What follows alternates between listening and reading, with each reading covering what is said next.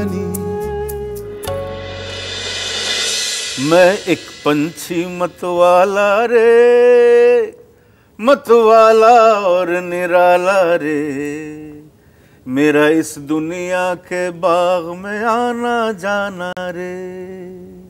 আমার প্রথম গান রেকর্ডেড। হ্যাঁ, রেকর্ডেড 1965 সাল। মানে এই কাজগুলো ছিল তখন গানটার মধ্যে? এটা বাবার সুর। হ্যাঁ, মানে এই ছোট ছোট কাজগুলো। আমার বয়স 13 বছর বয়স, আর না এত ভালো করে করতে পারতাম না তখন। আর ভয়েস ভীষণ র ছিল একদম। আচ্ছা আচ্ছা। কেন ছবিতে আমি অভিনয় করেছিলাম দুর্গারাইতে। তো বাবা এই গানটা বম্বে ল্যাবে, আমার মনে আছে, যেখানে অ্যাড ল্যাবস এখন পাশে বম্বে ল্যাব ছিল, বম্বে ল্যাবে রেকর্ডিং হয়েছিল। আচ্ছা। আর একটু গাইছি, সুরের গন্ডগোল হচ্ছে কিছু, আমি ভয় পাইনি। হ্যাঁ হ্যাঁ হ্যাঁ, বাবার সঙ্গে আছে তো কি আছে গাইতে। বাবা এসে দেখো তুমি এখানে, তুমি বুঝতে চেষ্টা করো, তুমি গন্ডগোল করছো। আমার আচ্ছা কি গন্ডগোল কি জানি বাবা, কি গেয়ে গেলাম। তারপর ওই গানটা আমার উপর পিকচারাইজ করলেন উনি। আচ্ছা, হ্যাঁ, তখন আবার লিপ দিতে হলো? তখন লিপ দিলাম। আচ্ছা। আর আমাদের বাড়িতেই বম্বেতে, বাবার বাংলোতে গৌরীকুঞ্জে আমাকে একটা গাছের উপরে বসিয়ে দিলেন, আর মাথায় পাগড়ি পরে আমি ডাফলি নিয়ে গানটা গাইলাম। আচ্ছা, পিকচারাইজ হলো। আচ্ছা। তারপরে উনি মুভিওয়ালাতে বসলেন, আর আগের সিকোয়েন্সের সঙ্গে ওটা মিশিয়ে দেখলেন, দেখে বললেন নেই যে আমরা কাটকে ফেক দো। কি frustration! That was my first song. আর ওটা সারেগামা যখন তো এইচএমভির রেকর্ডে আমার নাম তখন ছিল অমিত গাঙ্গুলি। আচ্ছা। আই উইশ অমিত গাঙ্গুলি থাকতো। কেন? সত্যি কথা, কুমারটা এসে গন্ডগোল করে দিয়েছে। কুমারটা কি এই যে অশোক কুমার, অনুপ কুমার? হ্যাঁ, কুমার, প্রদীপ কুমার, অশোক কুমার, এটা কুমার। আমি জানি না কি অমিত কুমার নামটা করলো, মানে অমিত গাঙ্গুলি থেকে অমিত কুমার বাবাই বলেছিল। মানে ছবিতে দুর্গারাইতে তোমার না অমিত গাঙ্গুলি, দুর্গারাইতে কি অমিত গাঙ্গুলি ছিল? না, অমিত কুমার ছিল টাইটেলে, হয়তো অমিত কুমার ছিল, ওতে অমিত গাঙ্গুলি। আর ওই গানটা এখনো আমার কাছে এলপিটা রয়েছে, এটা মাঝে মাঝে দেখি আমি, আর গো ব্যাক মনে পড়ে সব। ওটা কোনোভাবে তোমার বাবার গাওয়া নেই কোনো ভার্সন, যখন তোমার শেখাচ্ছেন বা রেকর্ড করে দিয়েছেন এরকম নেই? না, একটা গ্রুন্ডিগের টেপ রেকর্ডের ছিল তখন। আচ্ছা। তাতে আমি যখন কলকাতা থেকে বম্বে যেতাম তখন বাবার ওটা চালিয়ে দিতেন, আর আমরা মস্তি করতাম ওতে, নানান রকমের সব নার্সারি রাইমস যে উল্টা পাল্টা করে, ওতে বাবা এই গানটা তখন আমাকে শিখিয়েছিলেন। তাতে ওই গলাটা ছিল। না, তুমি যে এখন যেভাবে যে ম্যাচুরিটি দিয়ে গানটা গাইলে, এটা যেরকম করে গাইতে হবে এটা তুমি শিখলে কবে? সেটা বাবা শিখিয়েছিলেন। আচ্ছা। আর যখন গাইছি মাইকে, তখন সব কিশোর ফিল্মসের ইউনিট মেম্বার্সরা বলছে তো রুমার মতো গলা মনে হচ্ছে। খুকলু মামা, এক ফটোগ্রাফার বাবার, অলোক দাসু, আচ্ছা, একটু রুমার মতো লাগছে গলা। আচ্ছা, একটা জিনিস বলো, এটা একটু হয়তো আজ হয়তো তোমার প্রশ্নের উত্তর দিতে অসুবিধা হবে না। তোমার বাবা মার বিচ্ছেদটা তোমার জীবনটাকে কিভাবে এগিয়ে দিয়েছে, বা মানে এটা তোমার জীবনটাকে কিভাবে এফেক্ট করেছিল? এফেক্ট আমি বলতে নেসেসারিলি আমি বলছি না ইন অ্যাডভার্স ওয়ে। এফেক্ট কিছুটা তো হয়েছিল, but the artist, I mean not the child, not the child artist. No, আমার that way কোনো এফেক্ট হয়নি, because I got love from both of them, but their confidence, যে যখন বাবা দূর গগন কি ছাও মে, if you remember, he wrote the script, the story, তখন আমি ছিলাম না ছবিতে, তখন সব বাচ্চাদের টেস্ট নেওয়া হতো বাড়িতে। আমি কলকাতা থেকে বম্বে যেতাম ছুটিতে,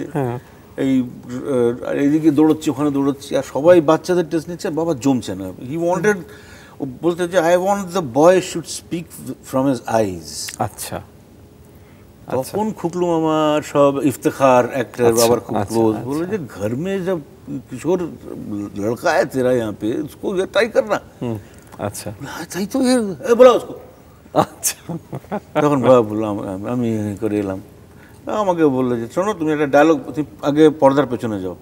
আমি পর্দার পেছনে পাঠিয়ে দিলাম, বলে আমি সিরিয়াস হয়ে যাও, একদম সিরিয়াস হয়ে যাও। তাহলে কি করছো, বেরো এবার পর্দা থেকে। আমি বেরোলাম, হ্যাঁ, আমি একটু হাসছি, আমি এই হাসছো কেন, হাসবে না এরকম। এমন কি বলে, বলো বাপু তুম কব आओगे, এই ডায়লগ ছিল। কেন আমি বললাম বাপু তুম কব आओगे, মিল গয়া। আচ্ছা অমিত দা, তুমি যে এই যে মানে একদিকে এটা তো ঠিক যে রুমা গুহ ঠাকুরটা একটা ইম্পর্টেন্ট আইকন, বাঙালির একজন কালচারাল আইকন, খুব ইম্পর্টেন্ট। এখানে তোমার যে ডেফিনিট জার্নিটা, মিউজিক্যাল জার্নিটা ওয়াজ অলমোস্ট মানে কিশোর কুমারের দ্বারা নিয়ন্ত্রিত হলো। কিন্তু আমি আরম্ভ করেছিলাম কলকাতা থেকে, না আমি তো youth কোয়ারের I was a member. আচ্ছা আমি I use to play the percussion, table Congo, তারপর একটা দুটো গানও করতাম। আচ্ছা যেরকম একটা গোয়ানিজ ফোক সং ছিল, ওটা গাইতাম। আচ্ছা যেটা আচ্ছা যেটা কোয়ারের ফাংশনে গাইতাম, মা ডাকতেন আমি গাইতাম। আর তারপর আমার প্রথম প্রোগ্রাম কলকাতা থেকে আরম্ভ হয়েছে। আর বাবার গান ছাড়া আমি, I have to be honest, even from my mother's side, আর সব মার দিক দিয়ে সবাই বাবার সব ভক্ত, সবাই। তো ওই লোকটাকে কি করে এড়াবো, মানে প্রশ্নই ওঠে। হ্যাঁ, I started, I remember. Thank you. আমি কলকাতায় 1971 বিজয় সম্মিলনী, আচ্ছা দুর্গাপুজো, আমি আর আমার বন্ধু চারজন এখনো আছে, মিহির মিত্র, কুতু বোস, বাবুল বোস, আরেকজন কে নাম মনে আসছে না কেন, একটু পরে আসবে। এই চারজনে, আর চণ্ডী ড্রামে ছিল। আচ্ছা হঠাৎ আমরা ডিসাইড করলাম, আমাকে কুতু ভাই বললো যে, তখন আমরা ওই বালিয়াত বেসে বসে ঢামঢাম ঢামঢাম গান টান গাইছি। আর.ডি. বর্মনের তখন মানে অলরেডি বুঝতে পারছি he is there on the show, R পঞ্চমের fan একদম, এইচএমভিতে চলে যাচ্ছি খালি মেলোডিতে গিয়েই। হঠাৎ করতে হ্যাঁ নিয়ে আসছি পঞ্চমেরই গান, তখন ওই সব চলছে আর কি।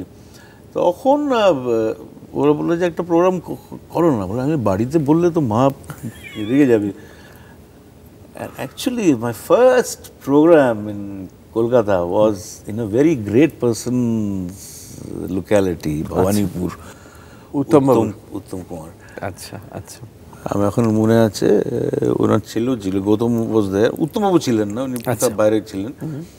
আমি, আমার বন্ধু সুনীল মজুমদার, ইউথ কোয়ারের মেম্বার, পল্টু, আচ্ছা, যে বাউলের গান খুব ভালো গায়, রফির গান গাইতো। আচ্ছা, আর আমি বাবার গান। তো I had prepared. ও মানে একজন কিশোর কুমার গান আর একজন রফি গান। আচ্ছা, তো he used to sing Rafi, and I naturally তো এসে করকে আমরা রিহার্সাল করে আমি 3টে গান রিহার্স করে গিয়েছিলাম। আচ্ছা, আর ও 3টে, আমার প্রথম প্রোগ্রাম বেশ ধুক ধুক ধুক ধুক। তো সেই প্রোগ্রামে যখন আমাকে একটা মজার ব্যাপার হয়েছিল, উল্টো হয়ে গেছিল যে এবার আপনাদের সামনে আসছেন কিশোর কুমারের ছেলে অমিত কুমার। তাহলে তো পল্টু চলে গেল, সুনীল মজুমদার এই কি আবার ও চলে এই তুমি যাও, আমি চলে গেলাম।